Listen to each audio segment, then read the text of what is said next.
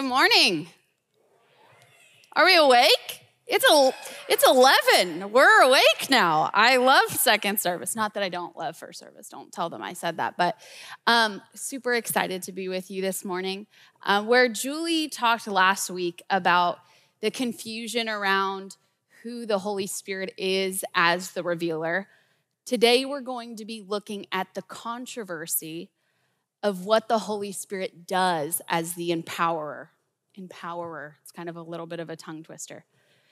But I'm excited this morning, and I understand that controversy is a weird word to describe a member of the Trinity. I understand that. There's 100 other words we could describe that. But truthfully, for many of the world, they're kind of comfortable with the idea of God. They might not know who God is or even believe in him, but it's God, a higher power. And Jesus, for the most part, people like Jesus. He's cool. He's got a beard and hair, right? We assume. People can get down with Jesus, but the Holy Spirit, that's either spooky or kooky or a little bit of both, right? You might have had an experience with one of these extremes, right? You're please, Lord, why did I invite my friends this Sunday?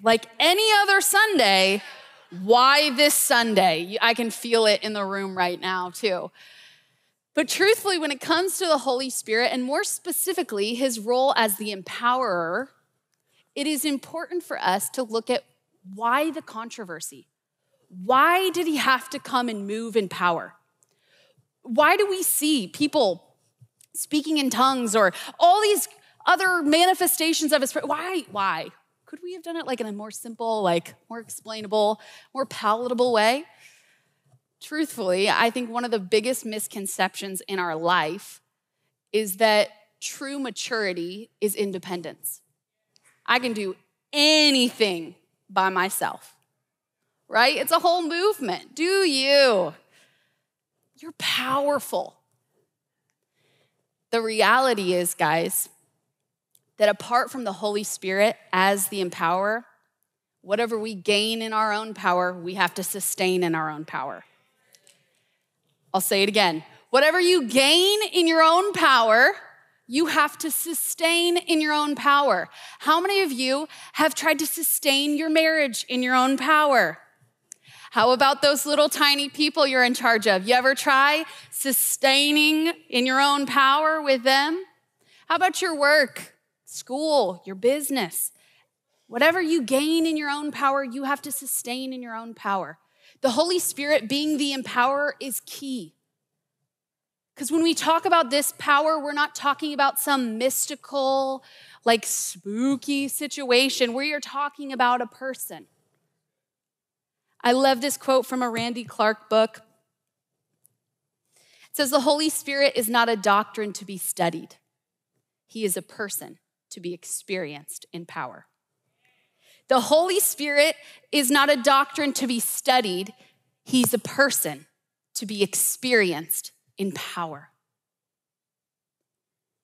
This is the same power that Jesus himself, before he entered ministry, he said, "I waited to be filled with the Holy Spirit." This power is the same power that then he instructed his disciples, don't move. Don't do anything until you're clothed with this power. And I believe this morning, this 11 o'clock service, I believe that there is a fresh invitation to receive the Holy Spirit as the empowerer, to receive the power of the Holy Spirit. Are you guys excited? Are you ready? All right, we're gonna pray. Yeah, Holy Spirit. Not like you aren't already in the room, but we even more just say, come. Come and do what only you can do. Come fill us afresh this morning. Come stir in us. Come move. We thank you, Holy Spirit, that you're here with us. And we just take a second and we wait on you. Yeah, we don't want to do this morning without you. We don't want to talk about you like you're not in the room. We want you here. So Holy Spirit, we say, come. In Jesus' name, amen. Can you feel that? Yeah, it's gonna be good. And I'm gonna not cry, okay? Y'all, I'm saying that out loud so that you can keep me accountable. Okay, that's true. Crying is great, but it's hard to talk when you're crying. Like truly, if I wasn't talking, I would cry. But when you're crying, it's just not, it's not the move. I'm gonna define a couple things before we get started. First is the word empower. Now, empower, that's such a hard word. I don't know why I'm struggling with it. Empower simply means to give someone the authority or power to do something. I'll read it again. To give someone the authority or power to do something. I want us to keep that in mind as we talk about Holy Spirit, the empower. To give authority or power to do something. Another word we're going to look at, oftentimes when we talk about the Holy Spirit, we definitely talk about the manifestations of the Holy Spirit. Now, manifestation means clear appearance, which is kind of a laughable definition. Because how many of you ever, please don't leave me out here by myself, snot nose crying, maybe mascara dripping, like sobbing, anyone else, please, as the Holy Spirit moves, and then afterwards you're like, I've just never felt so much joy, right? You're sobbing, but you've never experienced so much joy. Or maybe, we're starting to talk about the weird ones, someone's shaking violently on the ground. You're like, wow, there's a lot going on there. And then you talk to them later and they're like, I've never experienced so much peace. You're like, manifestation, a clear appearance, like that doesn't seem super clear. And sometimes when the Holy Spirit moves, there's laughing, there's running, shout out.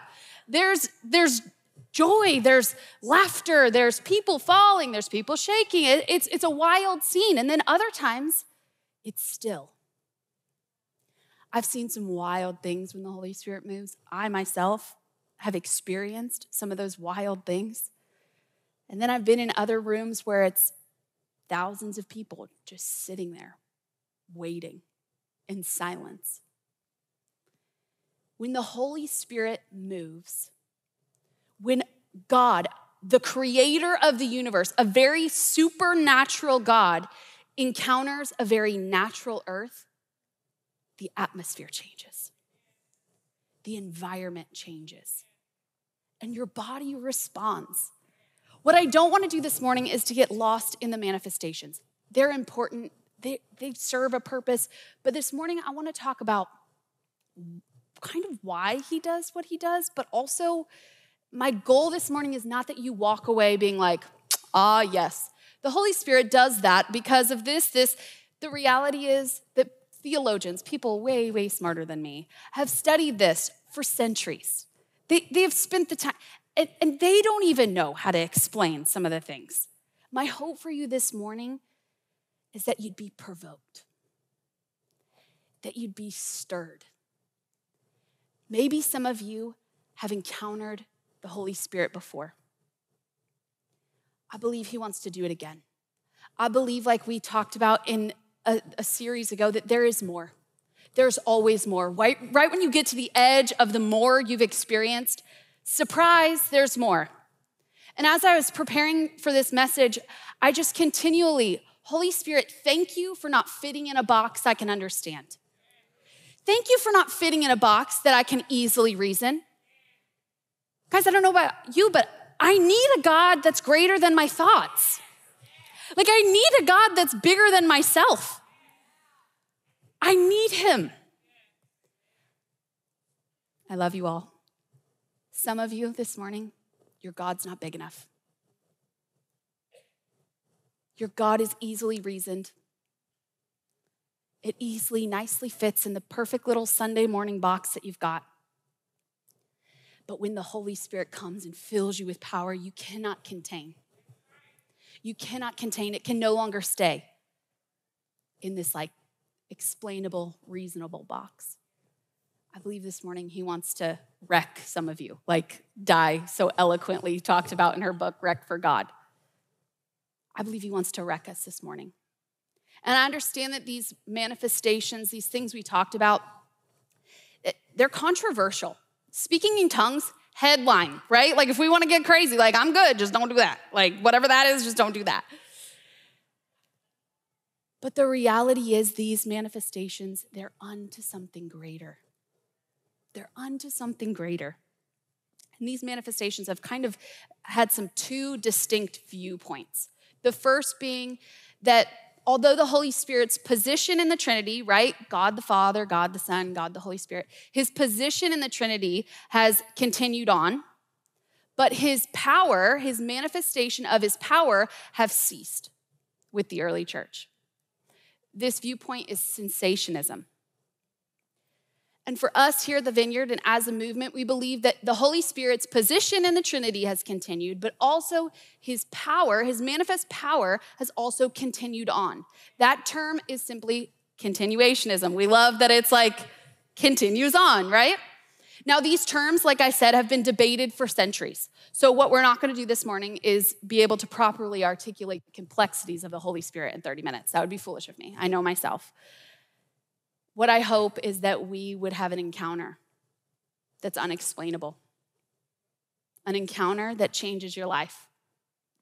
And that can only come when we realize maybe our God's not big enough. Maybe the view of God is not actually the full picture. And the beauty is we never see the full picture. You know, sometimes that could be looked at as like a negative, right? There's a verse in the Bible like we see in part, but there's so much joy in seeing in part. There's so much joy. There's so much joy in the journey knowing there's always more for me. That what I know, what I've comprehended to this point, God wants to even more exceed that. It's exciting. I want to look at how Jesus encountered and talked about the Holy Spirit as the empowerer real quick. So if you have your Bibles, we're going to go to Luke 24. I'm going to give you a little bit of a recap. So Luke is one of the Gospels. It's a book in the Bible. I would encourage you to go read the Gospels. They're super good. And then while you're reading the Gospels, I want you to flip all the way back to the beginning, and I just want you to start the whole Bible because it's all super, super good. It's a joke. It's a joke. But read your Bible. It's important. I think it's massive in your walk with Jesus. But we see in Luke 3, Jesus, the Son of God, gets baptized in water. Shout out water baptisms on the 30th. If you have not been baptized, this is a beautiful time to get baptized. Jesus himself is baptized, and as he's baptized, it says the heavens parted and the Holy Spirit descended on him. And the Father spoke over him, "This is my Son in whom I'm well pleased." So then Jesus, now filled with the Holy Spirit in chapter 4, goes out into the wilderness where he's tempted. Then he comes back, he picks 12 seemingly random guys, and they go on 3 years of the most wild ministry that the world has ever seen. They saw power, people being healed, the dead raising, a happy meal multiplied. It was something to see. Then Jesus willingly chose to die on the cross and once and for all of mankind, swallowing up sin, shame, the grave. He took it all on that day. He died, and then 3 days later, just like it was prophesied, he rose again. And then for the next 40 days, he spends time with none other than his boys. He spent time with his disciples. And right before he then ascends into heaven, this is the message that he leaves them. He reminds them of all that they have seen. And he said, "You are witnesses," verse 49, "of all these things. And now I will send the Holy Spirit just as my Father promised. But stay here in the city until the Holy Spirit comes and fills you with power from heaven." I love this. He's saying, remember all the things you've seen. Remember all the miracles. Remember all the power. Remember everything you've seen. Now stay here and wait. And let's be honest, waiting is very, very hard. Anybody else impatient? If you've ever had a baby, I just punched my mic. If you've ever had a baby, the last month of pregnancy is an absolute 1,000 years. Like, you cannot talk me out of it. I understand the calendar is the same. It's 100 years. Thank you, ladies. How much, what about the microwave? You know, those last 6 seconds, you're like, that's not needed. It's done. Like, just pop that thing out, right? Waiting is hard. It's difficult, it's challenging. And I wanna lean in for a second. Sometimes I think we bypass waiting, we end up in our own timing. When we bypass waiting for the Lord, we end up moving in our own timing. And like we talked about earlier, anything you gain in your own power has to be sustained in your own power. He says, wait. So these disciples and 120 people go into this upper room and they sit there and wait. And I bet at this point, they're probably conditioned for like a 3-day waiting period, right?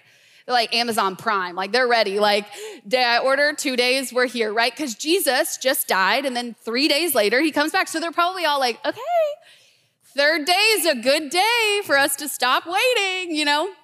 They're up in the upper room for 10 days waiting on the Holy Spirit. And we see this pick up in Acts 2.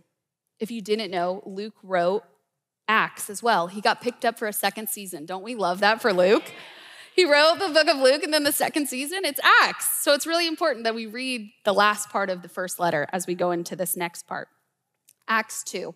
And I'm sure you've heard this story before. If you've ever heard of the Holy Spirit, I'm sure somebody's probably read Acts 2 to you. If not, if it's new, even better. But I want you, as I read this, if you have to close your eyes, I want you to close your eyes. This isn't like a Disney Plus, like fairy tale movie. This was real reality. I want you to put yourself in that room as we read it. Acts 2:1. Then the day of Pentecost arrived, and they were all together in one place. And suddenly there came from heaven the sound like a mighty rushing wind, and it filled the entire house where they were sitting. And divided tongues of fire appeared on them and rested on each one of them. And they were filled with the Holy Spirit and began to speak in tongues as the Spirit gave them utterance. Now there were dwelling in Jerusalem Jews and devout men from every nation under heaven. And at this sound, the multitude came together, and they were bewildered, each one of them hearing them speak in their own language. These are people from all over. They hear this sound, and they gather together. And as they gather, they don't all speak the same language, but somehow they're hearing the gospel being preached in their own language. This was wild. This was unexplainable. And I love in verse 12, it says, and all were amazed and perplexed, saying to one another, what does this mean? But others said mockingly, they filled with that new wine. Like, they're a little drunk. That's what he's saying. I don't know if that was the inflection of their voice, but they're filled with that new wine. You know what I'm talking about? I love that Luke sets it up like this, because I actually believe that this was the birthplace of supernatural ministry. It says that some were amazed and some were perplexed. That some understood what was going on. Some were in awe, and some were not only confused, but they began mocking. He's holding these two things in tension. When the Spirit of God shows up, sometimes we understand it, sometimes we don't. These two things in tension are 100% the birthplace of supernatural ministry. There will be times where I understand what God is doing in the room, and there are other times where I'm like, I'm not sure. But what I do know, when the Spirit comes, the kingdom comes. And that's so important as we go into this next story. I believe that the infilling in Acts was, yes, a personal encounter with the Holy Spirit. Each one of them, flames, fire on their head, wild. It was personal, but it was also unto something greater. It was bigger than themselves. I love this quote from Bill Johnson. It says, the Holy Spirit is in me for me, but he's upon me for you. I love that. He's in me for me, but he's upon me for you. And we see this played out in Acts 2, but we also see this played out in the early days of the Vineyard. If you didn't know, Julie talked about last week, we are a part of a global movement of churches called the Vineyard. We're not the only crazy ones. We love that. We have other crazy relatives. It's so good. It's so good. And at the early stages of the Vineyard, it began to emerge around the 70s, and then one seemingly average Mother's Day, like what a safe invite, right? Like Mother's Day, for sure, gonna hand out some flowers, like something like Mother's Day. The Holy Spirit comes in a wild manner. John Wimber, which was the Vineyard's most defining leader, had this prompting from the Lord that he was supposed to actually not preach, and he was supposed to let a younger guy named Lonnie Frisbee give a message. Now, Lonnie was a Jesus people person, so he's like a little crazy, like I would call it a little swirly, just not sure what's going to happen. And John felt those same reservations, so much so that he extended worship. We'll have you preach, but I'm going to make worship very long, announced all the things, and then he stayed at his keyboard the entire time, just in case something happened. And it was going really well. He was articulate. He was funny. You're like, oh, okay, he's doing great. So John begins to relax. His ministry comes to end of his message comes to a close. And Lonnie Frisbee prays one of the most controversial prayers in our movement. He says, for so long, the church has grieved the Holy Spirit. But he's getting over it. And then he began shouting, come, Holy Spirit. And we're going to watch John. I'm kind of like co-preaching with John Wimber. This is no big deal. We're going to watch John tell this story of what happens following this prayer. The first time that the Lord Jesus Christ sent his Spirit in great power among us, I was fit to be tied for days. I was so angry. I was so upset. I wanted to get out of the ministry. I said, no way am I going to put up with. Why, that's absurd what God did. What was I worried about? This is great. God, you're so good. And then he does the weirdest thing I've ever even heard of. Everything's going good. All of a sudden he stops and he says, well, that's it. He said, the church has been offending the Holy Spirit a long time, and he's quenched, but he's getting over it. And we're going to invite him to come and minister. Now, come, Holy Spirit, and whammo! The Spirit of God comes. And people start fighting. Well, first of all, he says, everybody 25 years and under, come forward. Well, in our church, that's everybody. They're all coming up there. And there's hundreds of them up all crowded around the stage. And he says, come, Holy Spirit. And the next thing I know, people are falling and bouncing and they're laying on the floor and they're talking like turkey. And one kid, he falls and the microphone falls with him, and it's laying right in front of his face. And he's speaking in tongues, I'm not talking about 2 minutes. I'm talking about 45 minutes he's talking through that microphone. And we're wading through bodies, trying to get over to him. And we can't get the microphone off, and we can't get to him. And Lonnie is going like a banshee. He's running through the crowd and raising his hands. And I'm thinking he's pushing people over. He's knocking them down. But he's not even touching them. He's walking by them, and they're going wham, wham, they're falling everywhere. And I'm thinking, oh God, oh God, oh God, oh God, get me out of here. Well, over the next few weeks and months, the phenomena continued to occur. Often unrehearsed, often without any kind of leading from us. It would just happen in places. Our young people began roaming the community in packs. We would see them sometimes in parking lots and in front of houses, raising their hands and praying for people, and wham, they would go. And that was in May. By September, we had baptized over 700 new converts. Evangelism was occurring everywhere. Those were the ones we baptized. The best we can figure, there may have been as many as 1,700 new converts in that 3.5 month period. But the ones that we baptized, the ones that came toward us and became involved in the fellowship, was approximately 700. God was on the move. I had never seen evangelism like that. I had never known that there was that kind of power. The problem was I didn't have any grid to sort it with.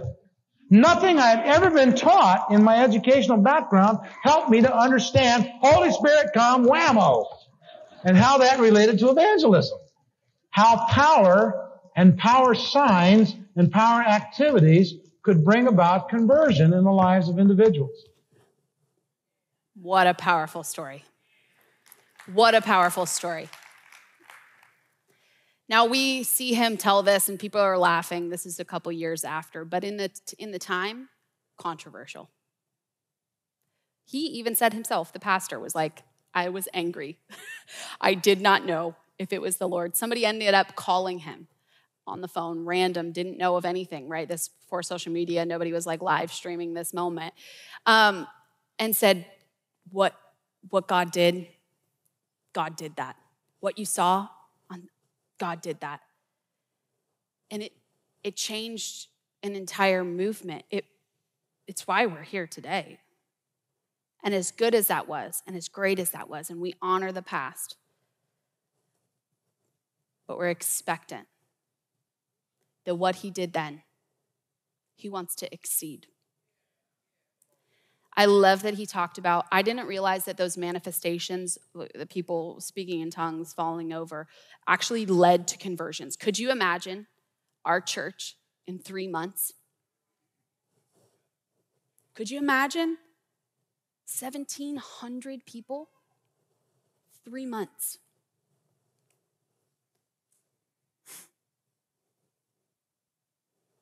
Peter talks about this same thing.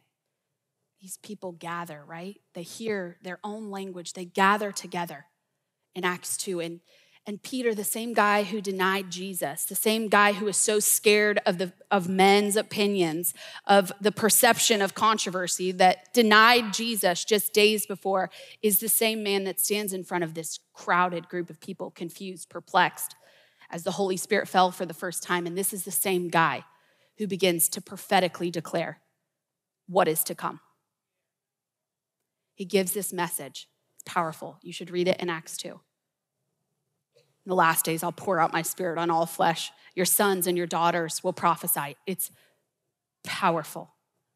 And at the end of this message, it says that 3,000 were added that day. And as we continue on in Acts, it says daily numbers were added to them. Daily.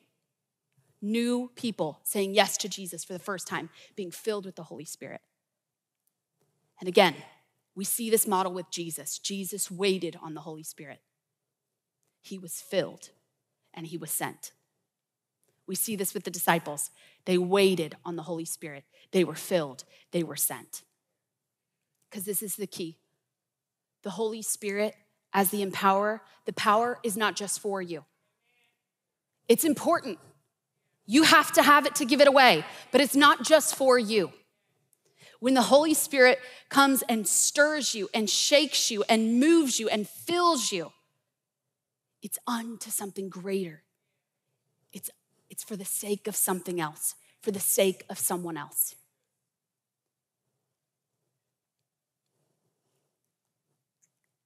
Remember, empower means to give someone the authority or power to do something. I love this quote from a revivalist from the 50s, Leonard Ravenhill. He wrote a book called Why Revival Tarries. And he says, "Dear believers, the world is not waiting for a new definition of the gospel, but for a new demonstration of the power of the gospel."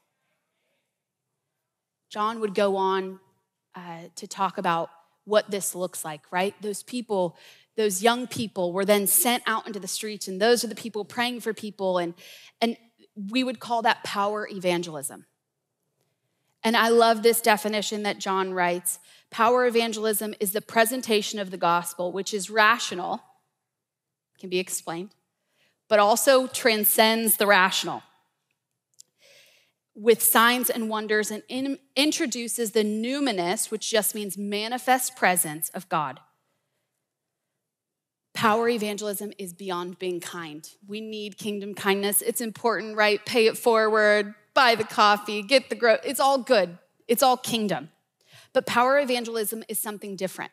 It's being filled with the Holy Spirit's power, empowered to then go show his power to other people. That might look like a word of knowledge, knowing something you shouldn't know, right? Like, it could be a sympathy pain. Does your knee hurt right now? Do you have pain in your knee? It could look like a prophetic word. Hey, I just feel like God's doing this on your life right now. Power evangelism is so important. It's what happens in Acts, right? 3,000. And then onward throughout the rest of church history, we see that the power of God moving in signs and wonders is the thing that would grab the attention and then lead them to the one who gave it. So important. Okay, I'm gonna be real with you. My phone, probably right now, truthfully, is at a constant state of dying. Constantly. Anybody else wake up and you're like, how is my phone dead? Halfway through the day, it's like 10 p.m. You're like, how is my phone dead? What's going on right now? I don't know if it's my desire to capture every second of my children's life. It's probably that, but also they watch YouTube on my phone and I think they kill my phone. I'm blaming my children now. I'm so sorry. I'm so sorry. But my favorite notification is that one around 20% that pops up and it's put your phone on low power. Would you like to put your phone on low power mode? And I'm like, absolutely, I'm clicking yes, because I can't have my phone dying right now.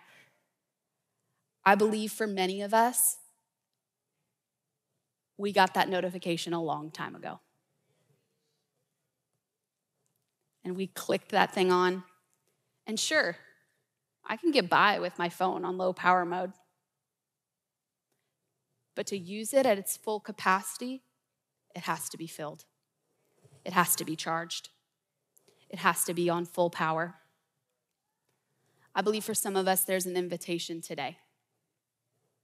An invitation to this fresh filling. To no longer be on low power mode where I can get by. My walk with Jesus can get by. Yeah, I love Jesus. I go to church on Sunday morning and people know it's beyond that.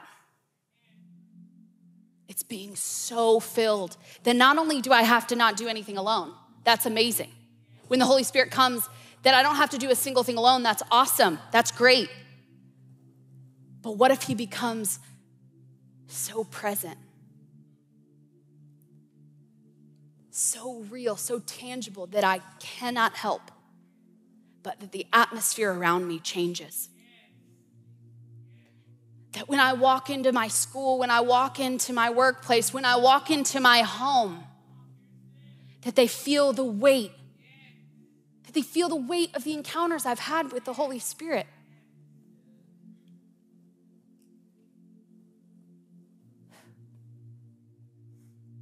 I believe this is really important. I believe it's important, all the time. But I think specifically in this time, in these coming days, I believe that there is a stirring in our city right now. I didn't always feel this way about the Midwest. I want to be very clear. I was the first one. Sign me up. Get me out. I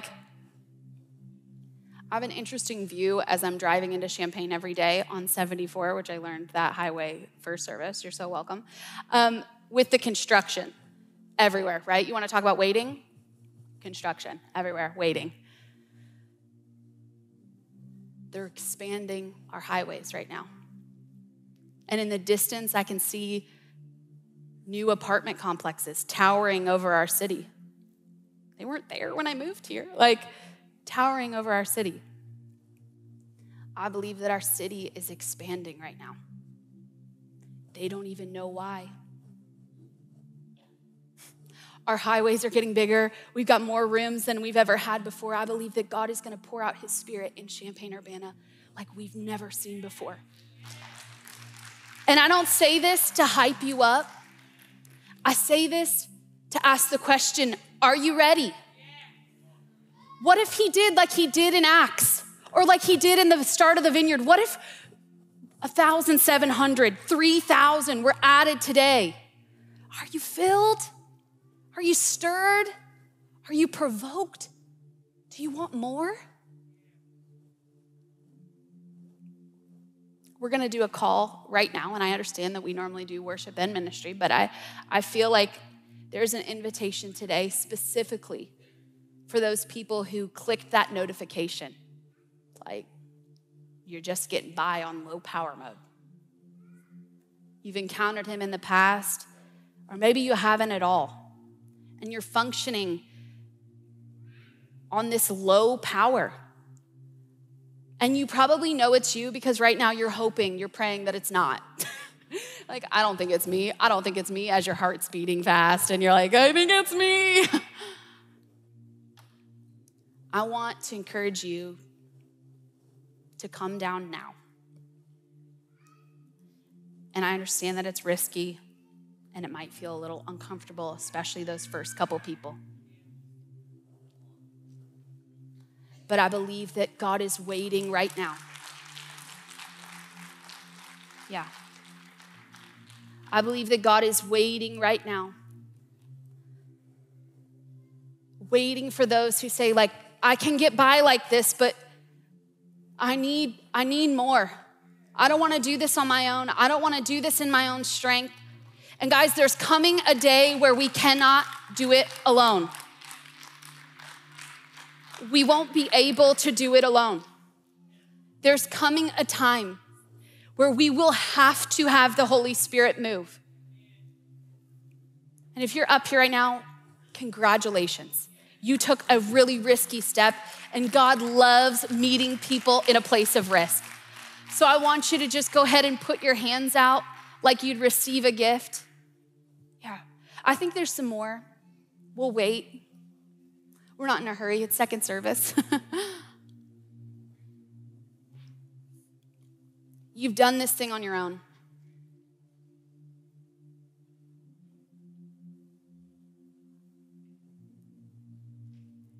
And as we go into a time of worship, we're gonna have Kingdom kids come. So if you're over on this side, could I have you scooch just a little bit in? We're gonna have our kids come, and we're gonna worship all together as a body of Christ. And if you're up here, I want you to just wait on the Holy Spirit. When it feels tempting to like engage and like sing, I want you to wait. So Holy Spirit, would you come?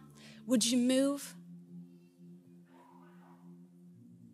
Would you come change the atmosphere? Would you come fill us afresh, God? We thank you, Holy Spirit, for moving. Right now, we ask you to turn it up. In Jesus' name.